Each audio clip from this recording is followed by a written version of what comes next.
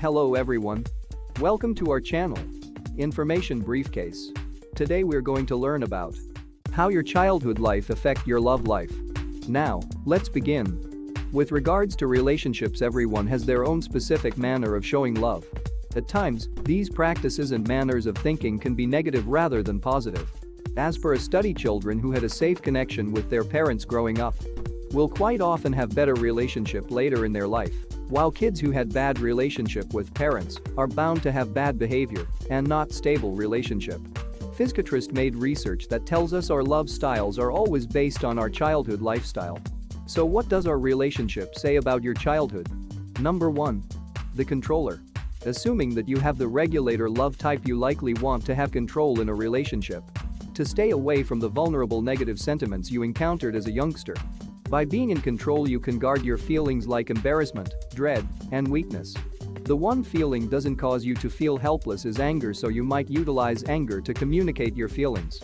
You always have a specific way to make things done, and when your goals aren't met, you may blow up or stressed. If you find yourself as a controller, you likely experienced childhood in a home where you did not feel secure. When you have gone through such harsh childhood in your life, no one was there to protect you. You generally don't like stepping out of your comfort zone, and you try to avoid going through negative feelings. You figure out how to be genuinely extreme and rough and how to deal with yourself. If you did not guard yourself with your anger, you were vulnerable of being harmed. Number 2. The pleaser. Somebody with the pleaser love type has the primary concentration of ensuring others around them are cheerful, regardless of whether it implies forfeiting their own needs to satisfy others. Pleasers have a habit for observing the mindset of everyone around them to ensure they are kept glad.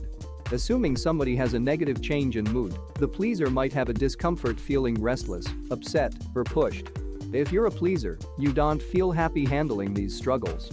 So you might lie, or do or express what the other individual needs just to stay away from struggle. It's regularly difficult for a pleaser to say no. As a kid, you grew up with an excessively protective or angry parents. They might have had excessively elevated expectations from you they need you to fulfill. And if you fail to impress them, you wouldn't get a positive reaction from them. Individuals always considered you to be good kids. Rather than getting affection from your parents, you are the person who really been giving them affection. Since your parents were very demanding in such ways, you might do anything to avoid to get a negative reaction from them. You even lie to your parents to please them. Number 3. The avoider. Individuals with the avoider type love style regularly appear to be keeping their distance or unengaged. They don't want themselves to get emotional. They also feel awkward when others around them get emotional. Avoiders give importance to their own space. Assuming you have avoider love style, then as a kid, you might have experienced childhood in a home that didn't show a great deal of affection, that made you being free and independent. There was no one to give you emotional or physical comfort or affection when you were upset or troubled. At some point, you quit focusing on your own feelings and needs so you could manage the pressure and uneasiness. Number 4. The victim. Victims don't have confidence and without a doubt experience sorrow or uneasiness. In love, it's normal for them to get attracted toward a dominating character. As they experience what they faced in their childhood, victims are accustomed to accepting. They think that it is more comfortable or easier to be with a dominating character, as they were used to these kind of domination in their childhood.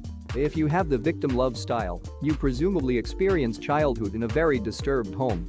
You had parents who would be furious or even violent. Figuring out how to be consistent aided you to keep you safe from violence. Did you at any point utilize your creative mind to get away from negativity clouding you? That is normal with victim, as being completely conscious is excessively agonizing for them. Number 5. The confusing. The term confusing means be in a dilemma or doubting, or waver between various assessments or actions, or then again as such, to be hesitant. In case you have the confusing type love style, you will generally glorify new relationship. But when the other individual shows any characteristic or behavior that you didn't expect, you start to question the relationship and may even think about cutting off the friendship totally. As a child, you most likely grew up with unjudgeable parents. Perhaps they were continually finding reasons to venture out from home, going out regularly, or finding new relationship even when you really wanted them. Whatever the case might have been, your needs weren't your parents' main goal. Due to this, you may have unconsciously developed a fear of abandonment because of the reason that you didn't get love from your parents. As both a child and an adult, you likewise presumably were extremely alert and sensitive, noticing even the smallest sign that somebody in your life was distancing themselves. So these love styles help us understand more of the negative way we react and behave in relationships, why we are like this, because of our childhood life. Did you identify with any of these styles? Leave a comment in the comment section. Thank you for watching the video. If you enjoyed this video, don't forget to subscribe, like, share and comment below. Please press the bell button to get notification.